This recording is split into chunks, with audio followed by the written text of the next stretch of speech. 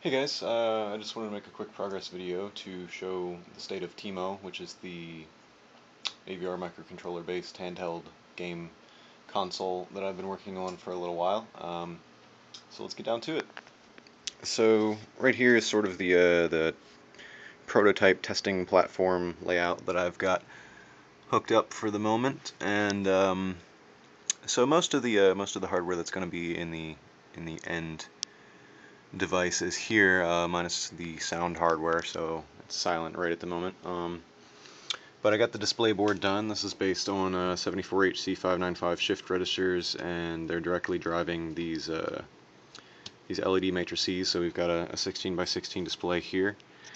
Here's the main control board, which has our TNC 2.0, runs everything.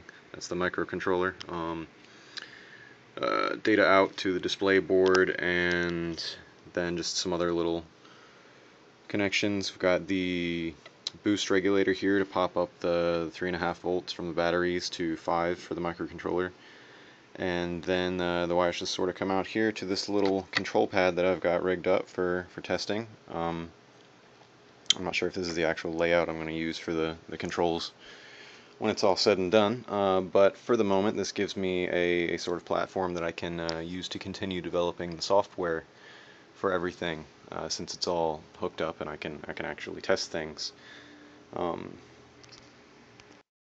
So in terms of hardware completeness, pretty much everything is here, like I said, except for the sound hardware. I don't think I'll be adding a whole lot else to it. I might want to look into using rechargeable batteries, but for now it's pretty low on my priority list, and maybe having it like recharge over USB, but like I said, that's an afterthought. This display board will eventually need the bottom half after these wires cut off, so that I can fit it in the enclosure I want to use, and also fit the controls at the bottom. This board here I will probably end up remaking completely, because I just rigged this up for testing and it's not the best layout I could think of, and I also need to make space for sound hardware, and I'm not even sure of the design I'm going to use for that. I may end up using two voltage controlled oscillators so I can have two independent square wave channels, or I may just go with one, but I haven't really played around with that a whole lot to make a decision yet. So I'll go ahead and turn off this light and power it on so I can show you the state of the software a bit. As you can see, there's a Pong readout. I've got a simple menu set up that's controllable from the wheel.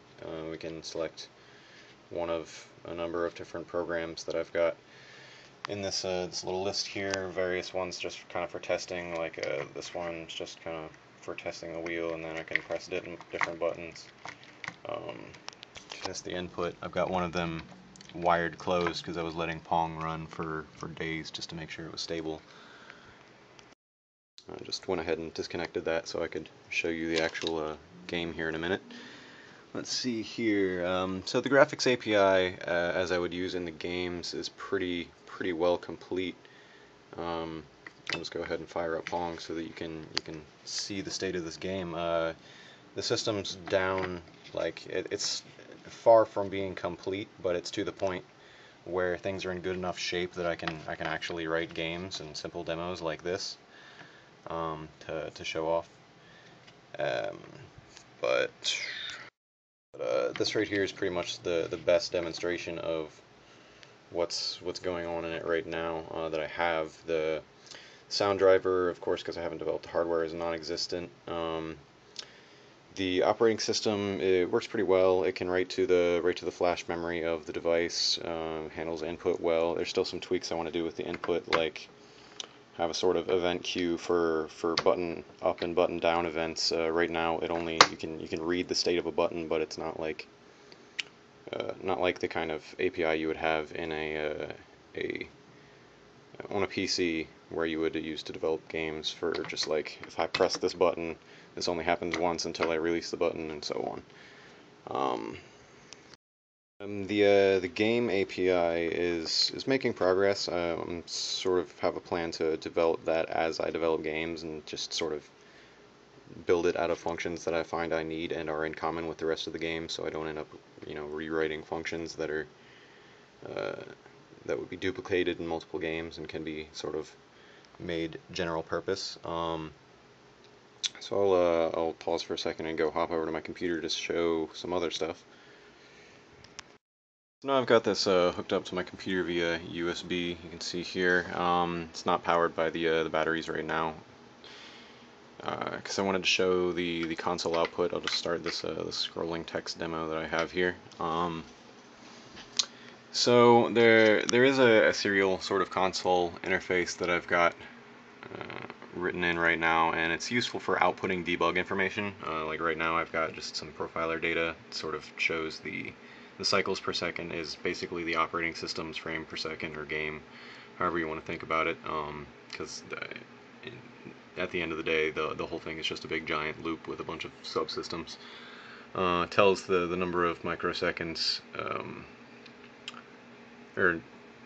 microseconds spent in each of the different subsystems, so we can see that the game time is averaging around 5 milliseconds per frame, which isn't too bad. These scrolling, or well, not even the scrolling part, it's just the drawing of the characters is what really eats up some CPU time, because if I pop over to Pong and let that run, you'll see that the frames per second is way higher, because it doesn't take a whole lot of horsepower to draw some lines in a single pixel bouncing around. Eventually I want this console to be able to take commands, so I can edit, settings on the device on the fly, like for just power saving features or processor clock speed or different game parameters, and maybe clear saved in settings, and just all sorts of different things.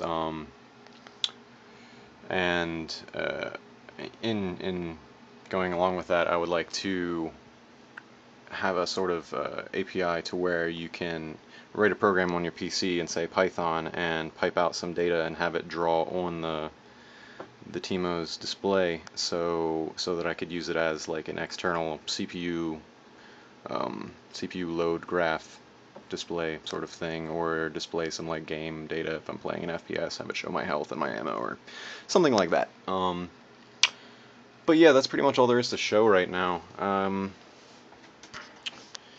In terms of when it might be done, I can't really say. It's probably going to be a while, because I'm the only person working on it and I don't have all the time in the world. So if anyone wants to come along and contribute some code, that'd be super cool, though I know it'd be kind of difficult because there's only one of these around, so it's kind of hard to test on the hardware.